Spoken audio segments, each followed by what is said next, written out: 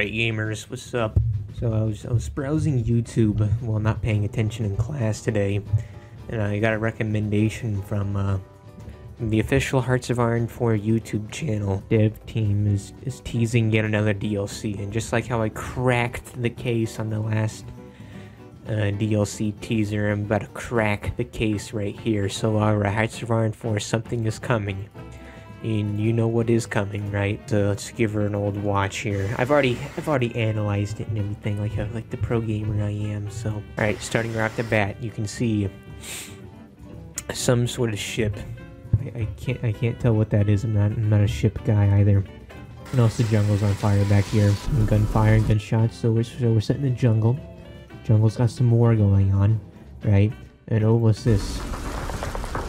It's a snake, right? And this is the first indicator of what this is. This is a snake. You see it's a snake that's smoking, right? It's a smoking snake. That snake do be smoking that Zaza. And you know what rhymes with Zaza?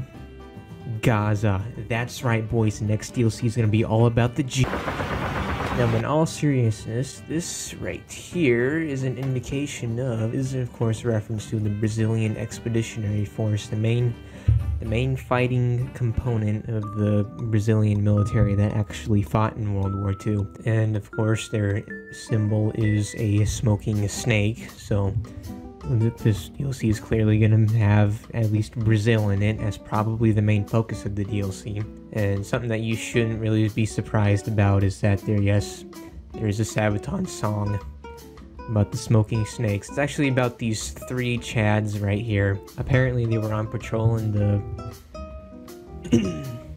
in the Alps, in the mountains in the Alps, right? And they were ambushed by Germans, and they kept fighting until they completely ran out of ammunition. Then they fixed bayonets and charged them down, but they were unfortunately shot and killed. But the Germans who killed them thought they were such Chads that they erected a cross over their grave and labeled it 3 Brazilian heroes. Keep watching. Boom, right there. Immediately, right there, you can tell what that is, right? This is obviously a map of South America. There's Brazil. There's, I think that's Colombia. There's Ecuador. I do believe that's Venezuela, and those are the European colonies up here. Like that shape is just ingrained in my mind from freaking playing these map games so much. But right here we have a date, right? January 25th. And you know what also happened on January 25th? That's right, Thailand declared war on the Allies. Now, I've always wanted a Thailand DLC, or a DLC focused around the Southeast Asian portion.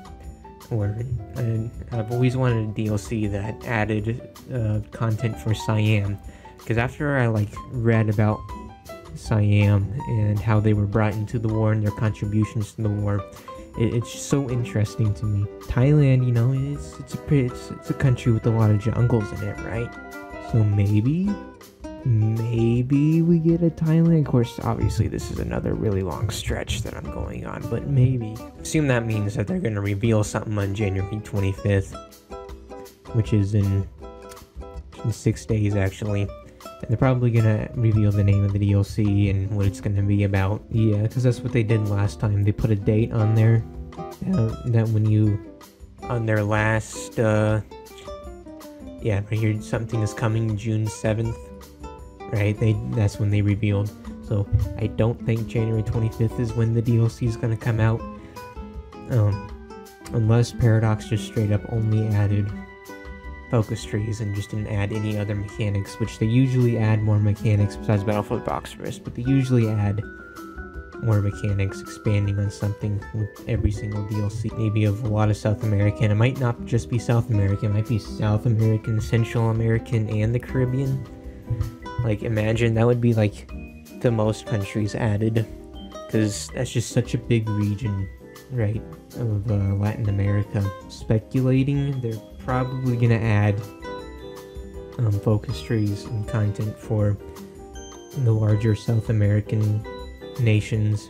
Whether they expand into Central America and the in the Caribbean. I'm not too sure.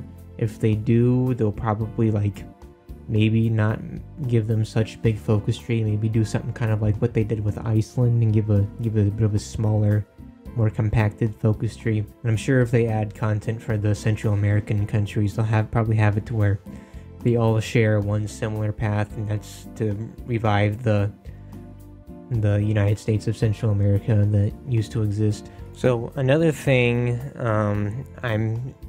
that they mention here is that I went at Twitter. So in the description it talks about this. Is a bird is playing. Stay tuned for more details and stuff. And it says lurking in the leaves, right? And you go to Steam community, lurks within the leaves. You can go to Twitter, and then it's lurking within the leaves. So my guess is that maybe there's some sort of jungle special forces unit that might be added.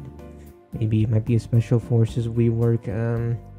It's a lot of different potentials, I would say, of what it could be. It's an Enigma machine went on sale for the flea market, selling for $51,000. Then they asked what you would buy if you had $51,000.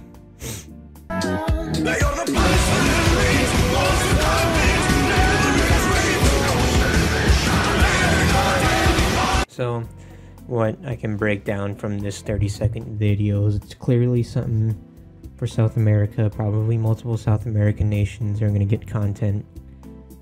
There's not really anything indicating that Central America and the Caribbean, the rest of Latin America is going to get stuff. But you can always hope. They just add a little bit, just add a little bit and give me my funny Nicaragua. Is it Nicaragua that's got the funny anarcho-capitalist banana republic stuff? I don't know. But yeah, it's probably gonna have something to do with jungle warfare. Maybe the special jungle units. Doesn't India get special jungle units that no other country gets? I think they do. Maybe that's gonna be available for everything.